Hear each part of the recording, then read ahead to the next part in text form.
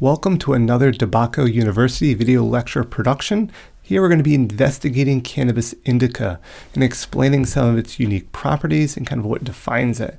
Looking just at the image here, we can see that the leaf structure, the morphology, is really how we classify an indica versus sativa versus some of the others. So here, this indica is a much shorter and wider leaf compared to other sativas, which are having a longer and thinner leaf style. Now, in addition, indicas are generally agreed to originate on the Asian subcontinent, possibly in the Afghanistan region. So we kind of look in this general region of the world right here.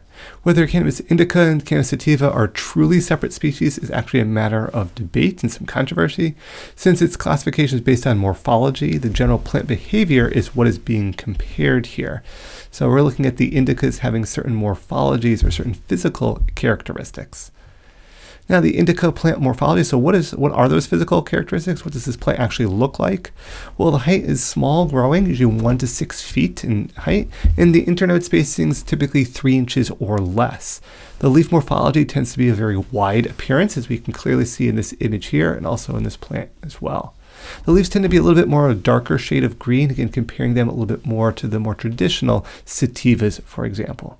They tend to have more side branching than sativas, resulting in a wider, bushier plant morphology overall. As a result, this will cause denser plants overall in their general structure. Popular cultivation locations for our indicas here.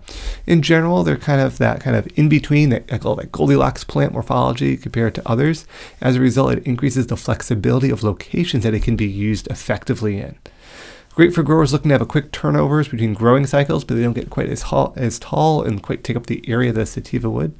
However, indicas are still photoperiod dependent, so outdoor plantings, be aware. The timing is also important because they get shorter. You want to be mindful of that. You don't want to plant them too late in the season because they might get flipped into flower a little bit sooner and even stunt them further. Just in general, there are many indica cultivars that exist. Northern Lights is among the most famous strain of all time and is also a pure indica for just a general sense of comparison. We have the Bubba Kush as another example. All these are going to have that shorter kind of plant morphology. And if you look at one of the leaves, it's going to be more of that short and wider kind of appearance there. Just to give you some idea of what defines morphologically a cannabis indica plant.